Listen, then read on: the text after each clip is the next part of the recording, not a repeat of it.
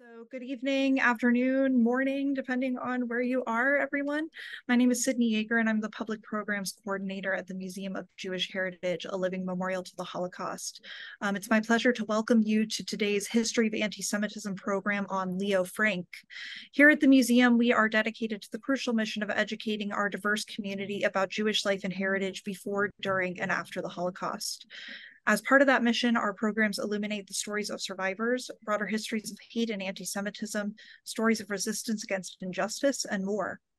Thank you so much for joining us today virtually. We hope you'll visit the museum in person if you're able to see our current exhibitions and join us in October for the opening of Courage to Act Rescue in Denmark, the museum's first exhibition for visitors ages 9 and up. You can learn more on our website. Closed captions are available on today's program, and instructions on how to turn captions on or off are posted in the chat. If you have questions for our speakers during the program, please put them in the Zoom Q&A box, and we will get to as many as we can at the end of the hour. Before I introduce our panelists and moderator, I want to thank the William Bremen Jewish Heritage Museum for co-presenting today's program and for all their help with this program. Today, we are honored to be joined by Sandy Bergman, Steve Oney, Eric L. Goldstein, and Matthew H. Bernstein. Sandy has a master's degree in history and archives from Case Western Reserve University and was the founding archivist of the Cleveland Jewish Archives at the Western Reserve Historical Society. She is also the founding archivist of the William Bremen Jewish Heritage Museum, where she established the largest repository for Jewish historical research in the Southeast. As the archivist, Sandy spent years traveling to small towns across Georgia and Alabama documenting Jewish life. During her tenure at the Bremen, Sandy curated numerous exhibitions, including Zap, Pow, Bam, The Superhero, The Golden Age of Superhero Books, 1938 to 1950, Seeking Justice, The Leo Frank Case Revisited, and History with Chutzpah, Remarkable Stories of the Southern Jewish Experience. She's also the author of 2 books of historical fiction, Clara with a K and Whitewashed. Steve is the author of And the Dead Shall Rise, The Murder of Mary Phagan, and the Lynching of Leo Frank. The book received the American Bar Association's Silver Gavel Award and the National Jewish Book Award. He is also the author of A Man's World, a collection of magazine articles drawn from his career writing for GQ, Esquire, Los Angeles, the Atlanta Journal and Constitution magazine, Time, and other publications. He is presently working on a history of NPR for Simon & Schuster's Avid Reader Press. He was raised in Atlanta and educated at the University of Georgia and at Harvard, where he was a Nieman and a Shorenstein Fellow. He lives in Los Angeles with his wife, designer Madeline Stewart. Eric is Associate Professor of History and Jewish Studies at Emory University, where he directed the Tam Institute for Jewish Studies for a decade. He is the author of the prize-winning The Price of Whiteness, Jews, Race, and American Identity, and with Deborah R. Weiner on Middle Ground, A History of the Jews of Baltimore. From 2007 to 2012, he was the editor of the quarterly scholarly journal American Jewish History. Matthew is the Goodrich C. White Professor of Film and Media at Emory University, where he teaches courses on film history and criticism. He is the author of Screening the Lynching, The Leo Frank Case on Film and Television, and Walter Wanger, Hollywood Independent, a biography of a major producer in the classical era. He is the editor or co-editor of 4 anthologies on topics ranging from John Ford to film censorship and the author of numerous essays. He's a 2-time recipient of the National Endowment for the Humanities Research Grants, as well as teaching and scholarship awards from the prestigious Society for Cinema and Media Studies. From 2005 to 2020, he served on the National Film Preservation Board, which advises the Librarian of Congress on matters of preservation, as well as films to be added to the National Film Registry. He is currently co-writing a history of the Columbia Pictures Studio and a study of Atlanta film culture in the segregated era. Thank you all so much for joining us today. And now I'm going to hand things off to Matthew. Thank you, Sydney. Thank you so much for inviting each of us to participate in this panel on this very important, serious topic. And I'll reiterate Sydney's thanks to these ace panelists she has gathered together to talk about the Leo Frank case. So we thought we would talk about the case specifically for a bit. We'd then consider it in the context of the early 1900s when it occurred and in the South. We also want to consider how it fits into the larger history of anti-Semitism in America before the Holocaust and after World War II. So we'll be continually broadening our perspectives on the case as we go. and we'll conclude with some observations about why it's important to know the case and to study it and remember it today.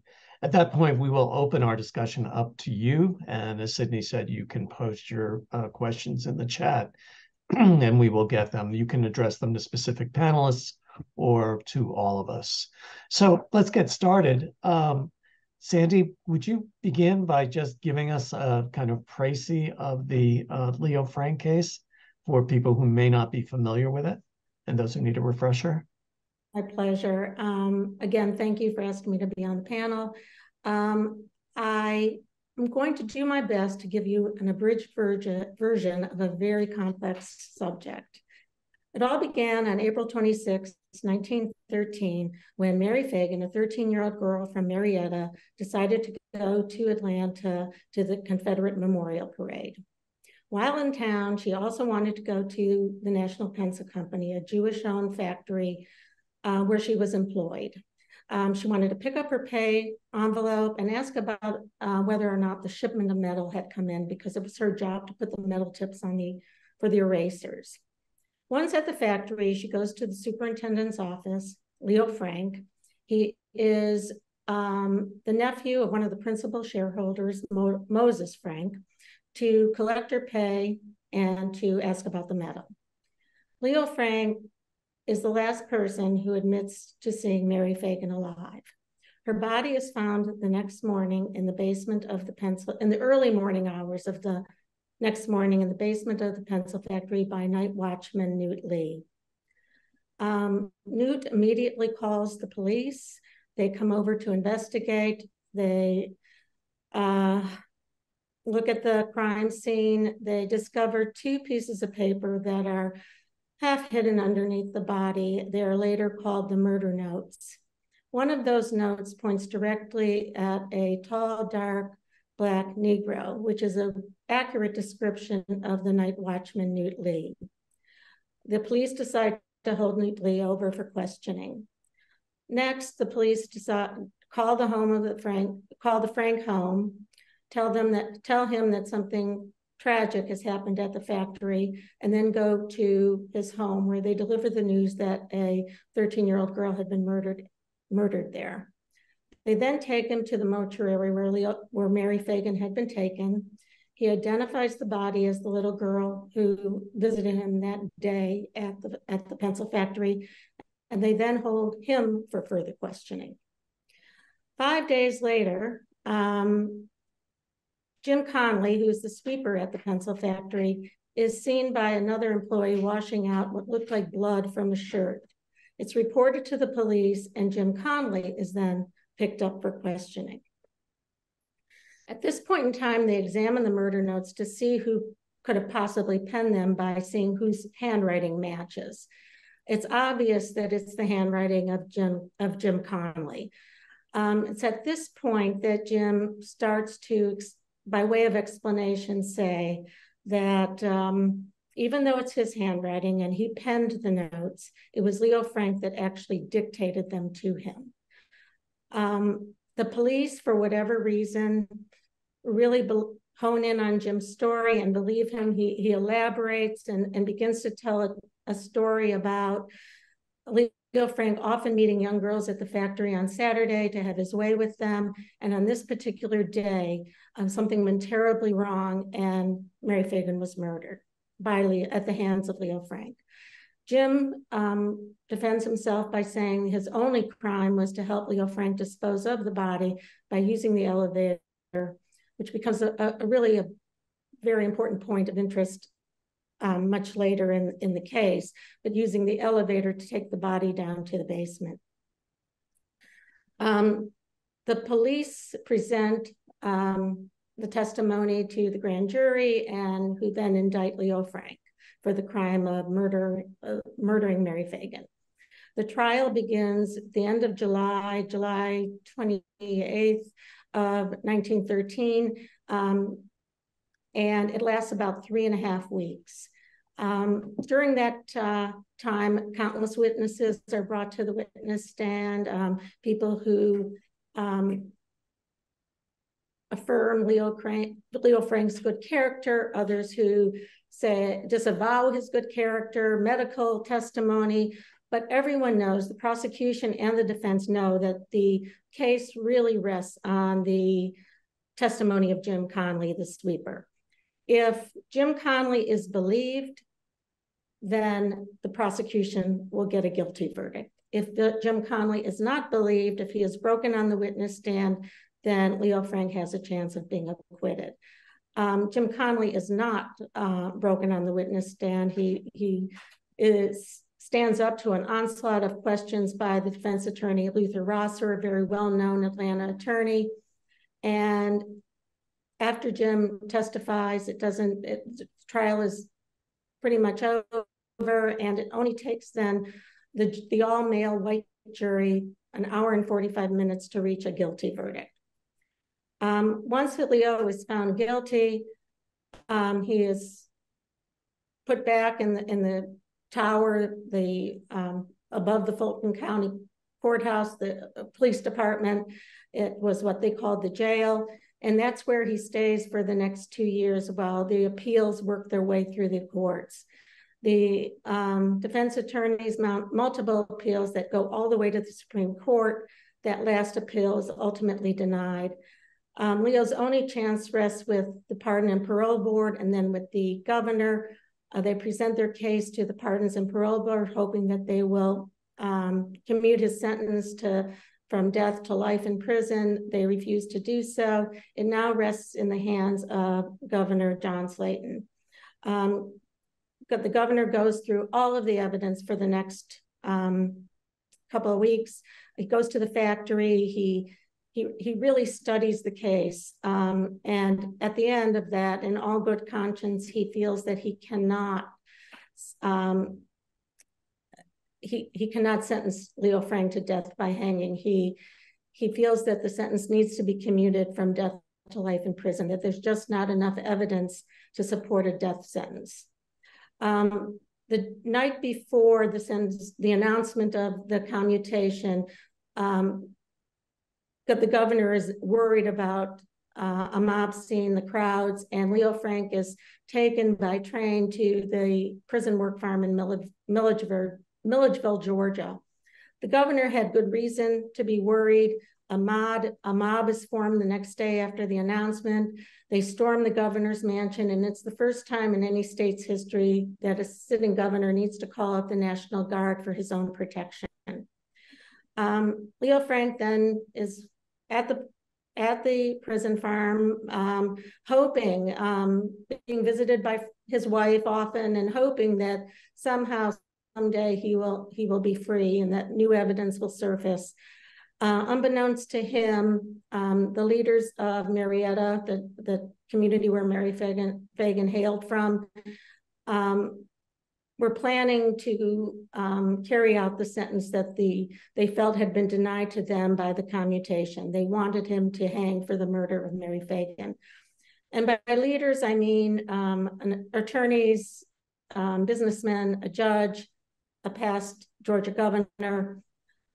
These were the leaders of the community, and they conspired with the Prison and Parole Board to allow 25 armed men to drive to the prison farm on August 16th, 1915, where they kidnapped Leo Frank and drove him back to Marietta, where he was then lynched. The Jewish community, and I know we're going to go into this a little more in more detail later, but the Jewish community lived in fear following the lynching. They really went underground, and they did very little in the way of pushing the police or the courts to try to find the perpetrators who lynched Leo Frank. It wasn't until 1982 when an individual by the name of Alonzo Mann, he was in his 80s at the time, walked into the offices of the Tennessean in Nashville and told a remarkable story about being an office boy in 1913 and seeing Jim Conley carrying the body of Mary Phagan. He never told anybody because even though he was a witness on the witness stand, his mother said, if they don't ask you, don't tell them anything, if they don't ask you that question. And so he kept this secret all these years, and that gave the Jewish community of Atlanta, pushed them finally to do something about the injustice that they felt had been done to Leo Frank. And they launched an attempt to get a posthumous pardon.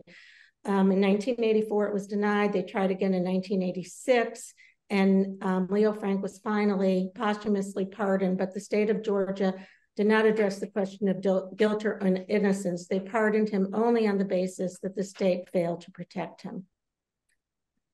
Thank you, Sandy, for summarizing a very complex case in record time. As people can see, this case was a mix of factors and elements involving race relations, the situation of the Jews in Atlanta at the time. There were gender issues involved, there were class issues involved, in that Leo Frank was, a member of the managerial class, and the victim, and he was raised in Brooklyn, and the victim was a Southern-born girl, an innocent victim, and this really inflamed passions. So there were many, many aspects of this case that are fascinating, almost better than fiction in a certain way. And but we want to talk about some of the larger issues pertaining to the place of Jewish Americans in this. And for this, I'm going to turn to Steve and just talk about the role of anti-Semitism in the Leo Frank case, because there is some debate about that. So I was wondering if you could just briefly tell us a bit about what are the different interpretations of the case in those terms. Well, thank you, Matthew. In the aftermath of the case, there were allegations that the crowd outside the courtroom shouted at the jurors, "Hang the Jew or we'll hang you." That demonstrably did not happen. No place is that in the record, in the daily newspaper accounts. Nonetheless, the atmosphere in the courtroom was poisonous, and Frank really had 4 strikes against him.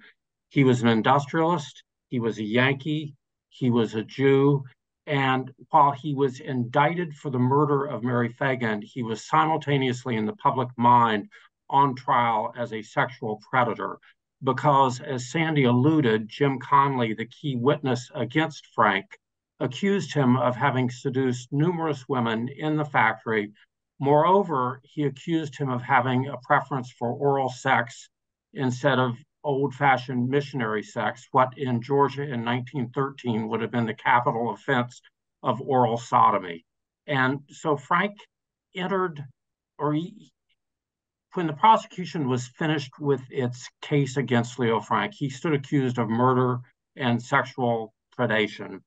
As a consequence, the defense undertook a very risky move and decided to introduce Frank's good character into evidence. And tacitly, this was introducing Frank's Jewishness into evidence, because most of the Southern Jewish community in Atlanta testified to Frank's good character. One Jewish witness after another came by to just say, "He's a lovely man." The tactical error the defense made was that this allowed the prosecution to call in sur rebuttal young girls who worked at the factory to testify to Frank's bad character in a general sense. And by the rules of court, the defense, if they had cross-examined, would have opened themselves up to these girls specifying exactly what it was that Leo Frank had done, which bore the risk of some of these young women affirming what Jim Conley had said was Frank's sexual preference. We've got to remember the National Pencil Company was a tinderbox of potential fire. It was a 170-member workforce, almost all of them teenage girls, a small managerial staff of mostly men, with Leo Frank, the Cornell-educated mechanical engineer, at the head of that staff. So there was just a lot of room for misunderstanding, debate, power struggles. it all turned against Frank. You could sense, if you were in the courtroom and reading about the trial, the dynamic of the court had gone against him.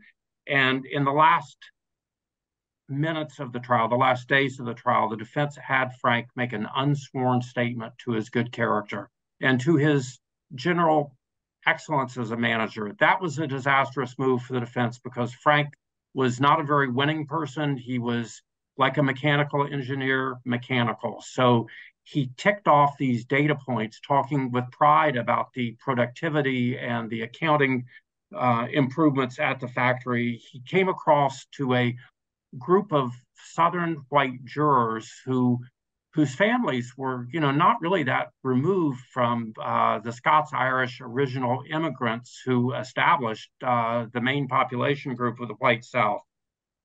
It had all gone terribly wrong for Leo Frank. And in the end, Reuben Arnold, the #2 chair defense lawyer, stood up and said, "We've got to talk about what's really been unsaid here all along. Leo Frank would not have been tried for this crime if he weren't Jewish. This has been the unspoken, horrible truth of these proceedings, and we have to address it head on." Hugh Dorsey, the prosecutor, countered, saying many of his best friends were Jews. He would never try a Jew solely because of his religion. And in the end, I don't think that washed, and Leo Frank was, as Sandy pointed out, quickly convicted. But the fear of anti-Semitism hung over this. And a few days after Frank's conviction, David Marks, the rabbi at the Reform Synagogue, the Temple, got on a train, went to New York, and enlisted the leading lights of Southern Jewry to the calls of what he saw as a terrible persecution, not a prosecution, a persecution of this Jewish industrialist, Leo Frank. And from that point on, this was all about anti-Semitism. Just to follow up briefly, the former populist Tom Watson had a role in fanning the flames, and was he raising, anti-Jewish sentiment in the original trial, maybe towards the end, or was it only after the trial and the appeals process? It was only after the trial and appeals that Tom Watson got involved. And two things to keep in mind about this case: volatile as it was confined largely as a subject of interest to Atlanta. There had only been 2 stories in the New York Times about the case until 1914, a year after the conviction. At that point, Adolph Ochs, the publisher of the New York Times, took it and a Southern Jew who grew up in Knoxville, Tennessee, and felt himself to be incredibly familiar and sympathetic to Southern ways and mores. He took it on himself to create a cause célèbre about the Frank case. And Tom Watson, the so-called agrarian rebel who published a small weekly newspaper out of Thompson, Georgia, near Augusta, took it upon himself week after week to rebut the New York Times coverage. And in doing so, Watson used pretty virulent anti-Semitic language. He often didn't even refer to Leo Frank by name in the stories. He would just call him the lecherous Jew. That's very, very, very powerful and very influential, and certainly fanning the flames that led to the mob violence that ended Leo Frank's life. Eric, can you help us understand the Southern and American context of Leo Frank's trial and lynching, and just sort of the status of anti-Semitism in the country at this time that could kind of be channeled into the Frank case? Sure, absolutely. Just, to put it in a broader context, first of all, in terms of anti-Semitism, I think in all respects, in some ways, the Frank case is exceptional when you think about the larger context of anti-Semitism in the United States, and yet it's also extremely helpful for thinking about anti-Semitism.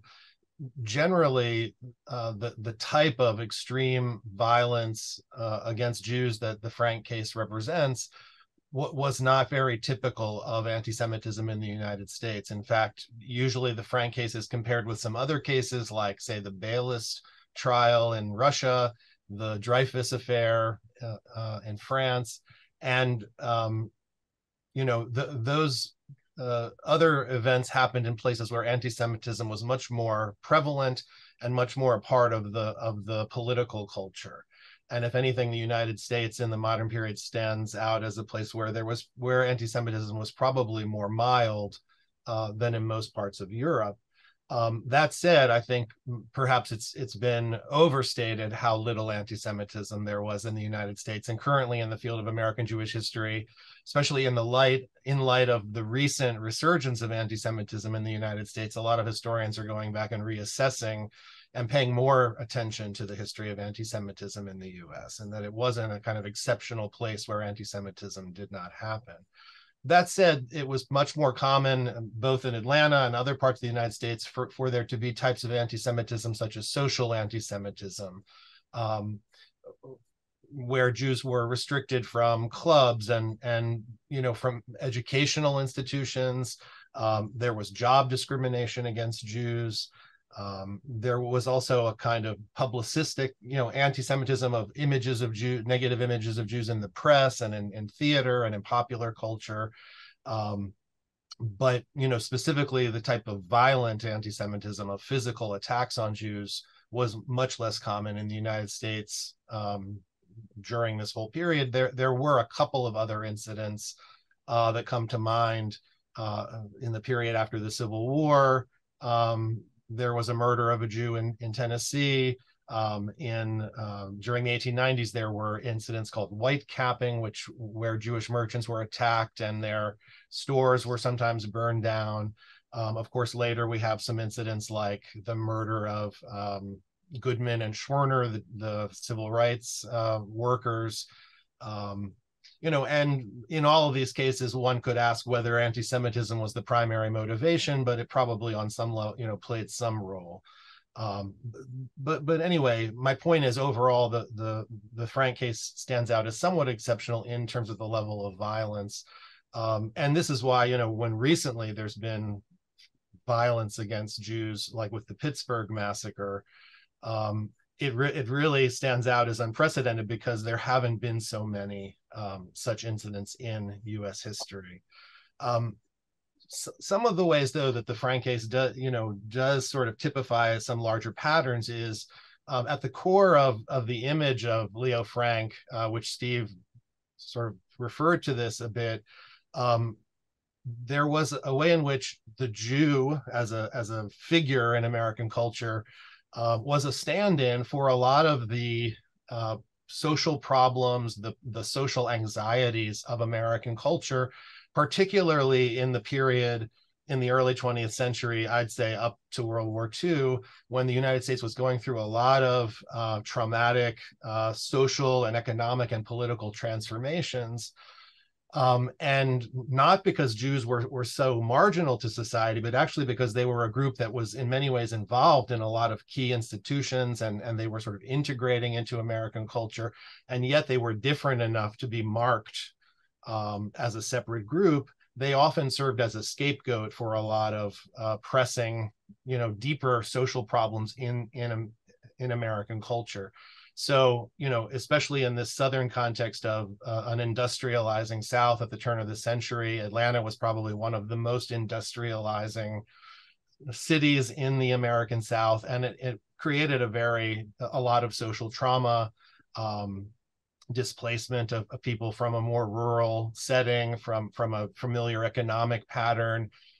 It disoriented family life and so on. So the context of Mary Phagan, a young girl who would have more typically grown up on a farm outside of Atlanta and been in familiar surroundings and been under the watchful eye of her family, and now has to go work in a big city and apart from her family and so on. That's just an example of the types of problems I'm talking about. And it was not uncommon in all sorts of ways for anti-Semitic stereotypes to play on the fact that Jews were a kind of symbol.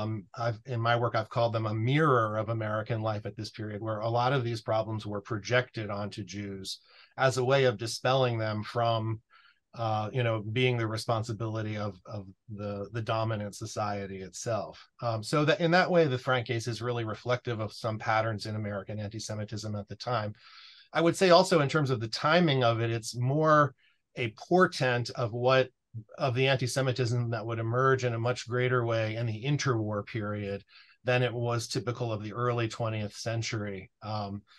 The period that we typically talk about as being the in which anti-Semitism was the most significant is the period between the two world wars, partly because that was a period of a lot of these difficult transitions, cultural, economic, and social transitions of migration, of urbanization, of the rise of certain forms of popular culture, which disturbed familiar patterns. It worsened during the Great Depression. And then, the sort of lead up to World War II itself was a very stressful time. And anti-Semitism in the United States continued to increase during this period, and it peaked during World War II. And then it precipitously declined after World War II. So the Frank case is at the very, very beginning. It's sort of an early case of what would become, that anti-Semitism would become much more common during the interwar period. I'll save the discussion of the Southern environment for a little later when we're going to talk about regionalism, but I would say that anti-Semitism was different in different parts of the country, and I think there are some factors that are very particular to the South, and that anti-Semitism itself worked in a kind of what I would call, it was sort of a conundrum, where it worked in a way that had some inconsistencies, where a lot of people, if you talk to them who grew up in the South, they will frequently say they never experienced any anti-Semitism, and yet you have individual cases of severe anti-Semitism. And so it's interesting to think about how those two things could both be true. But I just want to, in closing my comments here, I want to say something about lynching and put this in the larger history of lynching, which is to say also that the Leo Frank case is somewhat exceptional in the history of lynching, in that most lynchings in the United States were directed toward people of color, most specifically African Americans. I looked up some statistics, and lynchings were very, very common in the United States, especially after 1889. They stopped being a major phenomenon in the 40s, but it already declined in the 30s. But in the decade in which Frank was lynched, there was approximately one lynching every 5 days, and 90% of those lynched were African Americans. And it's thought that during this entire period, from about 1889 to the mid 40s, at least 4,000 African American men, women, and children were killed either in lynchings or in some kind of a mob violence situation. And it was exceedingly, exceedingly rare for Jews to experience that, as I said before, that kind of violence motivated by anti-Semitism. And there may be one or two other Jews during a long sweep of history that may have been killed in a kind of mob violence or lynching situation, but Leo Frank is fairly exceptional in that regard.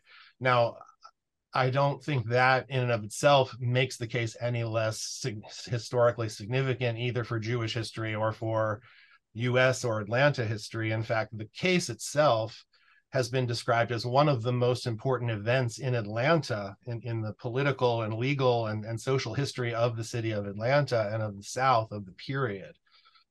So, I think despite the fact that this situation wasn't repeated many times over, it's of great importance, and it can still teach us a lot about the larger, factors that went into it. I think I'll leave it at that for now. Well, that's great.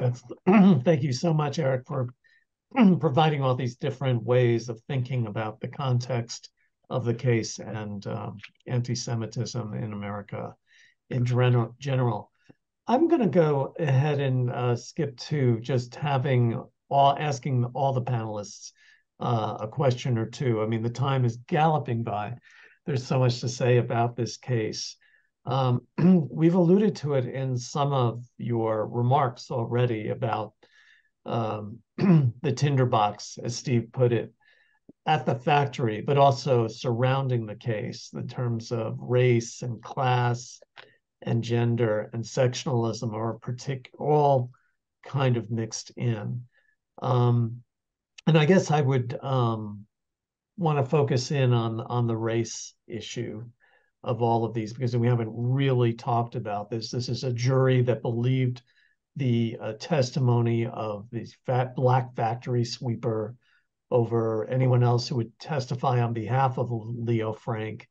And just kind of talking about how, and Steve talks about all these strikes against Leo Frank, the fact that a Southern white jury only takes an hour and 40 minutes, as Sandy was saying, to believe the testimony of a black factory sweeper as kind of the conclusive or glue tying together all the state's evidence against Frank.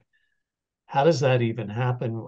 Why does that happen? And what does it say about race relations in Atlanta and possibly the South at the time? So any one of you want to jump in? And I would jump in quickly and say that traditionally in the South, race trumped class. Race was always the winning hand. And that's why there's really no labor union movement in the South. That's why you can't get up any kind of argument from the poor white against the overlord, because the overlord and the poor white workers share mastery over the black man. But there was an inflection point happening in the teens where, for the first time, due to the industrialization of the South, class was becoming more important than race. And Tom Watson was really the first person to articulate this. As a congressman in the 1890s.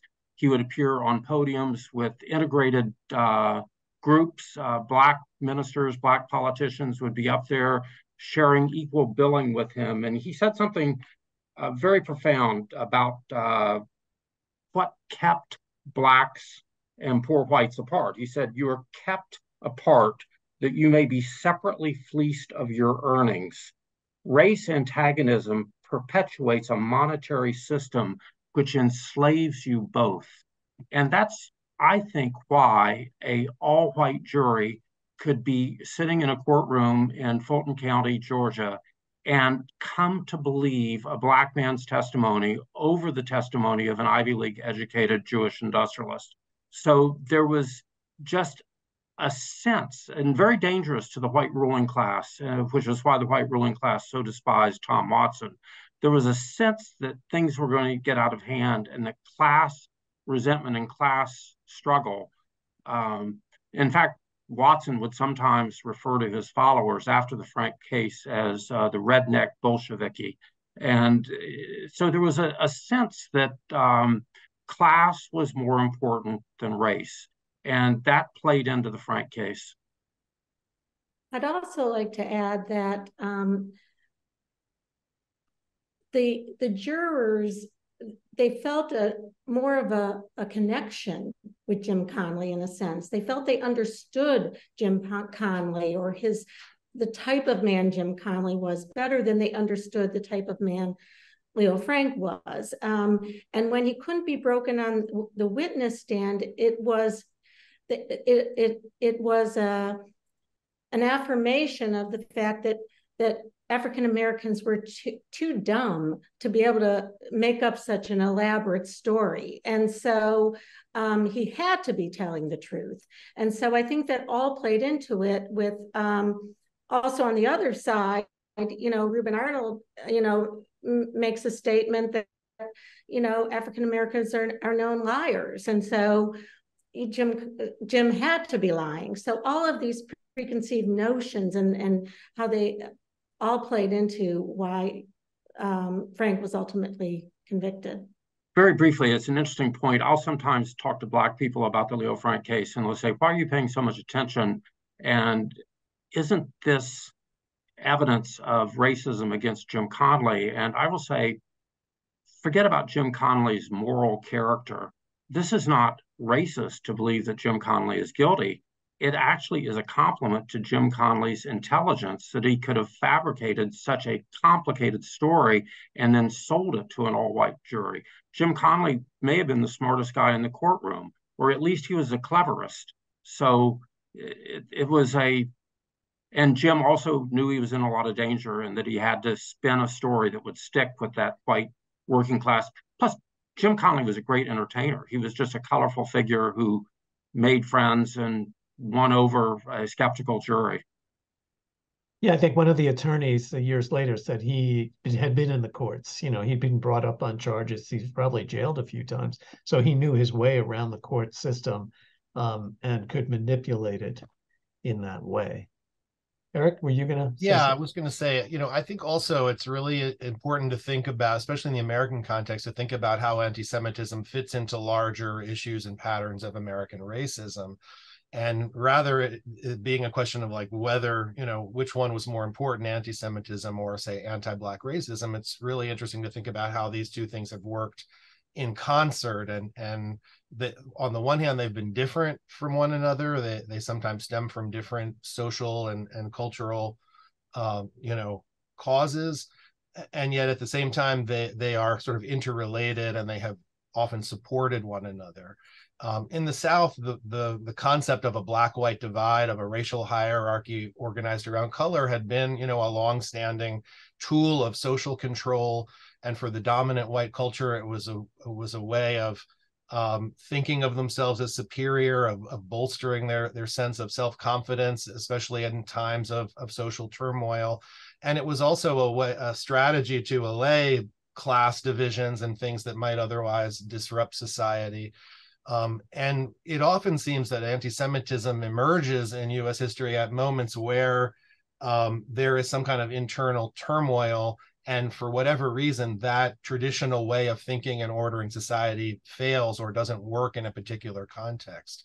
So I think it's interesting to think about the Frank case as a moment, in this period of industrialization, in this period where, if you think about Mary Phagan as a figure that perhaps represented a threat to the sense of white superiority, of the ability of, in the classic stereotypes of the time, of the ability of white men to care for their daughters and wives and so on, and have a certain authority. And this process was threatening that traditional way of life. And so you can see in that moment, in moments like that, often these opinion makers and so will look inward and try to find somebody within white society to blame for these problems, because the traditional way of ordering society and thinking of these groups isn't working, isn't bolstering that traditional sense of self-confidence and superiority. So in that way, you can think of, this made sense in that moment. And it's interesting that, after this, it's not like, white supremacy, the whole idea of white supremacy didn't vanish, but you can see in ways in which the Frank case sort of allowed it to continue on and be, remain a major factor in Southern life and Southern culture moving on. And we often talk about the KKK arising, in the wake of this. You can see that as having to do with the Jews on some level, but I think even more importantly, it was a reassertion of the traditional appeal to white supremacy, that came out of this case. Thank you. Excellent points. Well, we had much more we wanted to talk about, but I see there are a bunch of questions, some of which raise some of the issues we had in mind. So at this point, let's go to some of these questions. I'll read them off. Have any of you seen the musical Parade, either most recently on Broadway or in the past? If so, to what degree do you think it serves well the history of Leo Frank's story? I saw it just recently in New York. It was a wonderful show, and I think they did a very good job of telling the story. I know some of the minutiae of the Frank case, so I was listening to a couple of things that weren't, some names that had been changed and things like that. But basically, anything that I can get something like the Frank case out to a general audience, anything like that is, I think, good, because we need to have it being out there in the world, and not just to scholars or academics or the Jewish community that is interested in the Frank case, but to the population at large. And I was listening to some of the comments while I was sitting in the theater, and just hearing about, oh, I didn't know anything about this. They just went to see Parade, and they were just amazed by what had happened to him. Anyone else have thoughts? I would just want to say I haven't seen the most recent production, but I saw the original version of Parade that appeared about 25 years ago. And I think it's just interesting that my recollection is at the time it did not make as big of an impact as this version has. And I think that can only be credited to the fact that anti-Semitism is much more of a factor in our lives and our society right now. So, I think it's just interesting how, the way that we revisit the past and pay attention to things is filtered through contemporary events and concerns. And you have testimony to that. The actor who plays Lucille Frank, I'm forgetting her name, she published a very moving op-ed in the New York Times about how she really didn't know much about the Frank case and how actually performing in this play had opened her eyes to the reality of anti-Semitism and the history in the case. So, it's interesting. The writer of the book, I'm sorry, his name is escaping me at the moment. Alfred Urey, thank you. He originally talked about how he thought the Leo Frank case should be an opera. And I think they've tried to get that kind of operatic quality into the show. And I think the music, I saw it like Eric 20 years ago or so. I thought the music was marvelous in getting that.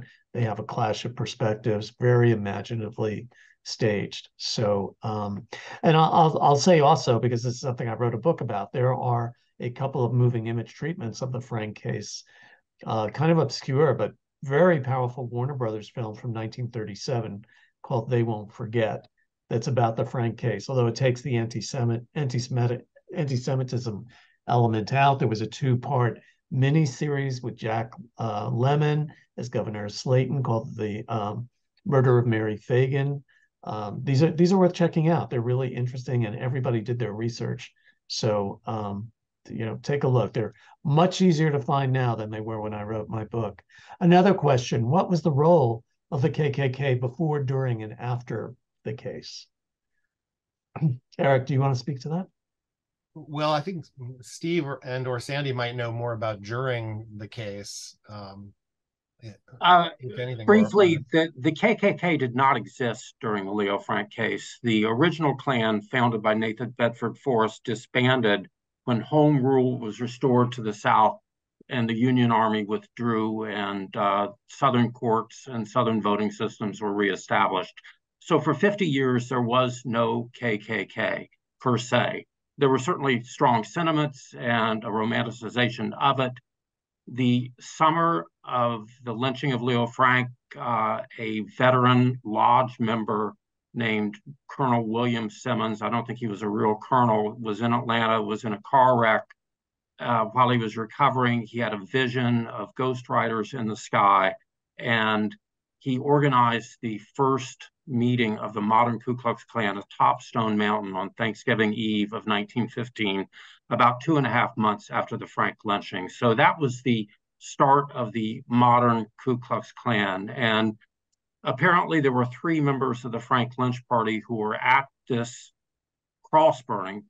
That's also apparently the first cross burning. The Klan adopted a lot of Scottish ritual for its symbolic and dramatic import. So the Klan per se had no relationship to the lynching of Leo Frank, but the lynching of Leo Frank had a relationship to the revival of the Ku Klux Klan. And this is a way in which the Frank case, as I said, was a kind of portent of things that happened later in the interwar period, and the KKK becomes a very important organization and a nationwide organization in that period. We usually associate it as being kind of a Southern organization, but it existed all over the country. It existed in major cities, in urban areas in the Northwest. It was very prominent in Indiana, as an example. And something else I want to mention is, we often have the view of Klansmen as kind of, marginal people, lawless people and so on, which, they certainly were in terms of violence. But my point is that a lot of historiography about the Klan points out that many of the people involved in it were prominent individuals in their community. They were people who otherwise might be seen as mainstream, members of mainstream society. And I think that's, worth noting and, as a kind of cautionary tale when we think about these movements, that we shouldn't just think that they're kind of marginal and only the people on the margins of societies are attracted to them. And I think, that's something really noteworthy about the Frank case, as well as Steve's work has particularly shown that, the people involved in the lynching of Leo Frank were likewise not just kind of marginal people. They were people who were very prominent in Atlanta and Georgia in their communities. And that's, kind of an important thing to take away from this history. Absolutely. Another question. Do we all believe that Leo Frank was innocent? Who wants to start? Sandy? I all of my research, and I remember asking Steve this same question many years ago. Everything I believe and everything that I have researched and everything that I have read, and I believe Leo Frank was 99.9% innocent. I believe that Jim Conley actually murdered Mary Phagan, and Leo Frank was not guilty. I mean, there are interesting ways to look at it. I basically agree with Sandy, but the motivation for the killing is interesting. The prosecution believed that Mary Phagan was killed as part of a sex crime. The defense argued that this was a robbery gone wrong, and that Jim Conley had waylaid Mary Phagan when she left the pencil factory office with her pay, hit her over the head, took her money, and then he had to kill her to get rid of someone who was going to testify against him. So I think those questions are worth factoring in.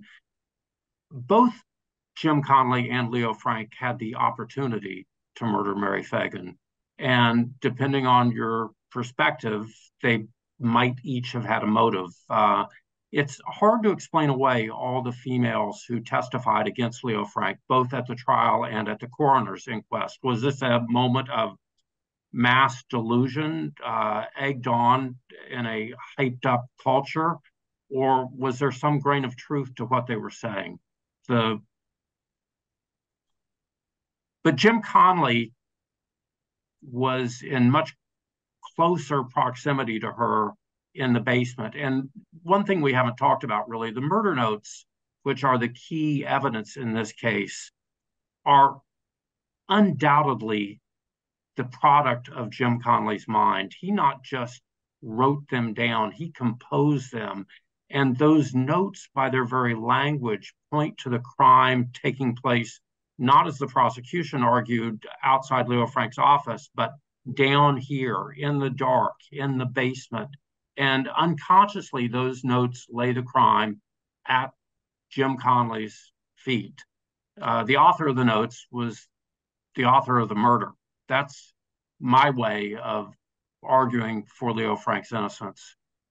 I also think that originally I think Conley, in writing the notes, wanted to point the police toward Newt Lee. I mean, that was his, he didn't at that moment.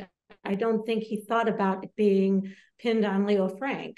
I think he wanted to exonerate himself and pin it on somebody else. And so he described Newt Lee in one of the murder notes. Right. The history of the cross-examinations of Conley by the police, that's an interesting progression, as you can see Jim's story begin to conform with the prosecution and the police theory. So Jim realized which way the wind was blowing, and he adapted his testimony to suit the police theory of the crime. Do any of us have a question about what the notes actually said? I guess it's best to just summarize. I don't have an exact copy of what the notes said, but it's, I don't know if somebody...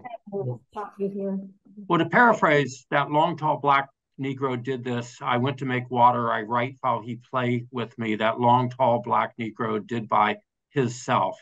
There's no punctuation, very few, if any, capital letters, but there are some key grammatic moments. The correct use of the word did, relatively decent grammar throughout the notes. And the prosecution would argue that the notes were written by someone who never used those words correctly. And Jim Conley's lawyer, who's a fascinating character who comes into this case in the end, argued, having looked at all of Jim Conley's written and oral utterances that he could discover, that Jim always used the word did correctly. So but someone should do a master study of the notes. I don't think they've ever been submitted to a real linguistic study. Matthew, I just want to say that there's also a reason to maybe push beyond the question of guilt and innocence, because, you know, although there does seem to be a consensus among many that Frank was probably innocent, at the end of the day, the history of lynching is not just about the question of innocence. In other words, it's a tragedy that many people that were innocent were lynched. But lynching was also a tragedy just because it was an extra legal type of murder in which people, whether they were guilty or innocent, did not get the benefit of a fair trial. Right. And it became about their racial status or their religious status or whatever. So, you know, there's a way in which the question of guilt and innocence is maybe not the most central issue in the historical legacy of the Frank case and of other lynchings in the United States. That's an excellent point. Very excellent. Thank you for the Frank lynching was a spectacle, and it was probably the most spectacular lynching in the history of Southern lynchings, in that Leo Frank was abducted from the state prison, which was a very difficult act to carry out. And then he was transported in the dead of night over dirt roads in a caravan of 7 or 8 Model T-like cars from Milledgeville, the site of the state prison, back to Marietta by a circuitous route, and lynched at dawn the next day. And we can talk about who did it and all the strings that had to be pulled, but after it was all over, what you're left with is that no one is safe. You can go into the state prison and get someone out, and then you can disappear. And no one was obviously tried for the Frank lynching, and it was a perfect crime. If you really look at it, it was well conceived and expertly carried out, and dispassionately so. It was very methodical, right? I mean, I think a lot of it was not. You hear the phrase lynch mob. This was not a lynch mob. This was more a military expedition that had commanders and a chain of command, and they got him, they lynched him, and then they took off. Yeah. So we are rapidly coming to the end of the hour. I wanted to add that. Oh, sorry. Go ahead, Sandy. I just wanted to say that because it was this conspiracy, they were able to take him out of the prison. It played into the fears that permeated the Jewish community. I mean, the Jewish community in Atlanta was traumatized by this event. Some moved away, never to return. Some bought weapons, and then it became a subject that was never spoken about.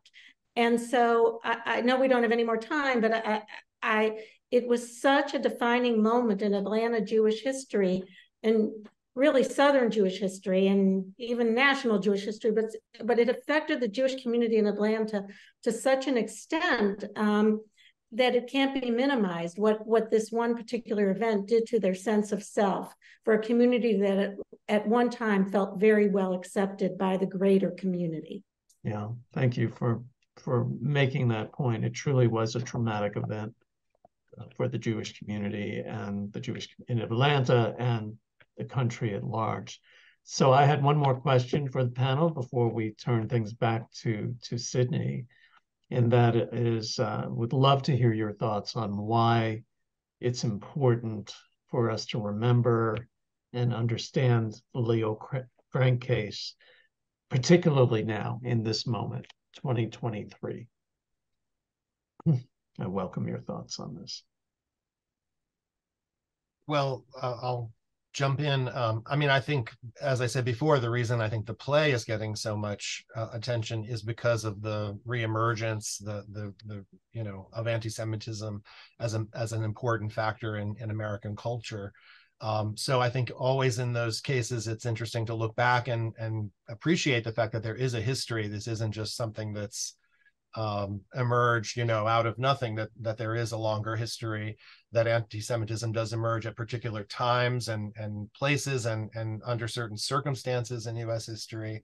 And so I think, looking back can help us better understand what's happening, today. And I won't go into details for the time, but just to also say that I think in a similar way that I mentioned that you can look at the Frank case and tie it to and understand it in relationship to other forms of racism, anti-Black racism at the time in the South, that today you can also see connections and ways in which anti-Semitism is bound up with white nationalism. And, all one had to do is see what happened in Charlottesville, for example, to see how those two things are sort of intertwined, that they're pushed forward by the same groups. Although they're not exactly the same, they sort of rely on one another and animate one another. And I think that's an important connection that the Frank case provides as well. No, it's very well said. Sandy, would you like to comment on this? I think by studying the Frank case, we have a better understanding of what Eric said, reiterate what he said about understanding what is happening today. We can look at the Frank case as just a horrible incident of anti-Semitism that really changed how a community thought about itself. And I think that's something that we always have to remember about. What happened didn't just happen to him, it happened to an entire people. And I think it's the same with what happened at the Pittsburgh, the tragedy at the Pittsburgh synagogue. It didn't just happen, it happened to Jews throughout the country. We all felt that fear. And I think that that's what happened with the Frank case. It was a fear that everybody started to feel. Yeah. Steve? It focused on Jews, but it transcended faith. And if you think about it, I'm going to mention 2 points that are very similar to today. One, the battle over the truth about what happened to Mary Phagan took place between the mainstream media and the blogosphere, if you will, and social media. And the New York Times and the big northern newspapers, the enterprises that represent great news tradition, pretty much argued in Leo Frank's favor and presented one view of the facts. Tom Watson and others mounted a counter narrative to the point where Watson reported in his Jeffersonian that Frank confessed to murdering Mary Phagan. And the disparity between these realities, or between one reality and one fantasy, was so great that people had different versions of the truth. So that is well worth thinking about. And, my theory has always been that demagoguery is the gateway drug to anti-Semitism, that demagoguery is where things start. And one should be careful about being truthful in life.